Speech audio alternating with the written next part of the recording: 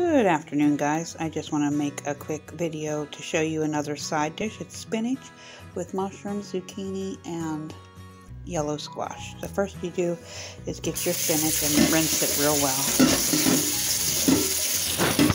Like that. And go ahead and get yourself a baking dish. Okay, we're only making a small batch, so you can use a half of an 8-ounce pack of fresh mushrooms and go ahead and get them rinsed up. Okay, and then you're going to take your mushrooms and go ahead and give them a cut and cut them into quarters. Or if you like them smaller, you can cut them smaller, but I like them with a little meat to them. Okay, next we're going to go ahead and wash our zucchini and yellow squash. Okay, now that they're all cleaned, then we're going to go ahead and cut them. Let's go ahead and make quarters out of those two. Okay, that's about what I want them going for. Just toss them in there.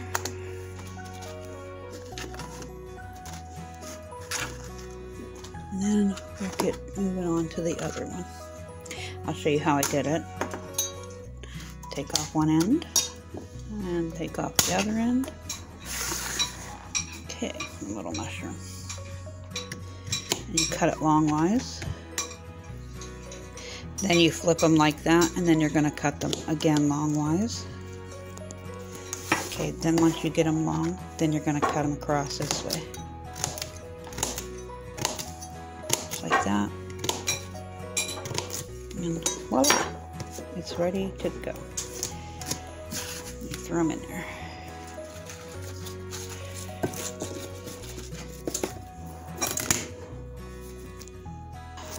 Okay, and do the same with your yellow squash. Just go ahead and cut them up lengthwise, lengthwise again, and then into quarters. Okay, your next step is to get yourself some quinoa. You can use white or red, and we're going to use like 2 cups for this size. Just going to layer that in there.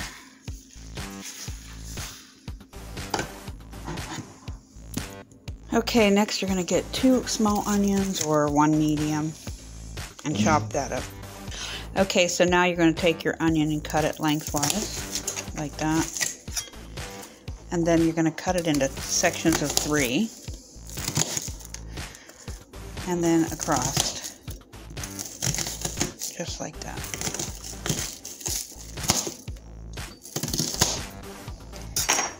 Okay, and then you're going to just put that in on top. Break it apart. Okay. Okay, so once you get it all, put it in your pan, then we're just going to add a small amount of the onion powder and garlic powder because we want to keep the nutty flavor of the quinoa. So we don't want to cover that up. Just a little bit across the top. And then remember too, when your vegetables cook down, they'll make their own liquids, so you don't want to add as much. Normally for 1 cup of quinoa, it's 2 cups of water, so let's go about half that. So go ahead and add about 2 cups of water to your pan. And now we're going to go ahead and wrap it up. Okay, so I just decided, since I'm making this recipe up, let's add some tofu. This is gonna be a super protein, high protein meal, but go ahead and get yourself some tofu if you have some extra firm. Be great. Okay, so once you get it out of your container, go ahead and put it on some paper towel, and then just give it a little squish down. Try to get out some of that water because you don't need all that liquid in there. Plus, we're gonna have liquid from the vegetables, so just take your paper towel and just blot it. Okay, that's all, not much, just to get out the extra. And then we're going to go ahead and give this a nice cut. So I'll cut it this way, half, and slice it that way. And then see how they make that. We're going to make little squares out of it. then I'm going to toss this in with some turmeric. Okay, so there's some turmeric powder. Just going to get yourself a bowl. Put a little turmeric, however you want to say it, in there. And then just take your tofu. Remember, tofu is really, really good for sucking up flavor. So whatever you mix with it, it'll suck at right up. So let's go ahead and do the rest of our tofu.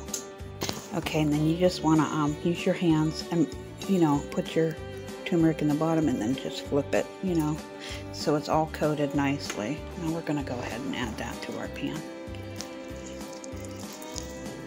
Okay, now once you get the tofu put on top, now we're going to go ahead and cover it and put it in the oven. I have my oven preheated at 475, only because I'm also baking some potatoes, so I'll show you that too. And if this is the first video you've seen me do, I always cover my pans with parchment paper first and then the aluminum foil, only because you don't want the aluminum to leach into your food because it's unhealthy for you. So go ahead and wrap your pan. Okay, and so here's just the bonus. So if you have baked potatoes that were left over from the night before, you could cut them in little chunks. Well, this is kind of bigger than little, but bite-sized chunks, and then go ahead and put parchment paper on your pan, and then you can add any of your favorite seasonings. I use garlic and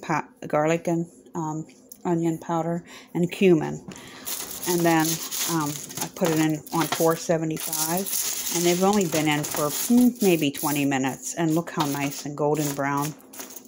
Now you can have that with your breakfast, or you can have that for a lunch snack, you know, like in between your meals, or you can have it for a dinner, you know. It's a good way to eat them.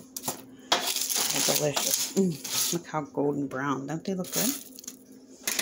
Turn the light on here so you can see better, maybe.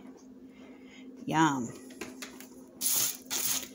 If you guys want me to make a video on this, just let me know, and I can do that too. But it's pretty simple. So, okay, so now you got your veggies in the oven, and they should be cooking. We're gonna go ahead and give them about 15 minutes, and then we'll stir it and then see how far along we are. This is the first time I'm making this, and I know it's going to be good and tasty, but we're going to just see how the vegetables cook with the quinoa. So now I pulled it out of the oven, and I added 3 more cups of water, and I stirred it up, and you're going to try to get that quinoa down.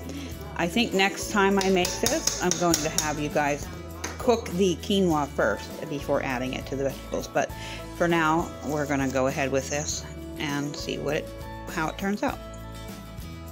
Out of the oven again, and stirred it up and added another cup of water. Now I'm going to put it back in the oven for 15 more minutes. Okay guys, it turned out perfect. 45 minutes of baking, and it's tender and soft. You'll want to add salt and pepper when you get it to the table. I'll be back after I plate this up. Okay, here we are. I'm going to call it the Quinoa Tofu Spinach dish. Pretty original. And there's the leftover baked potatoes, refried in the, or rebaked in the oven.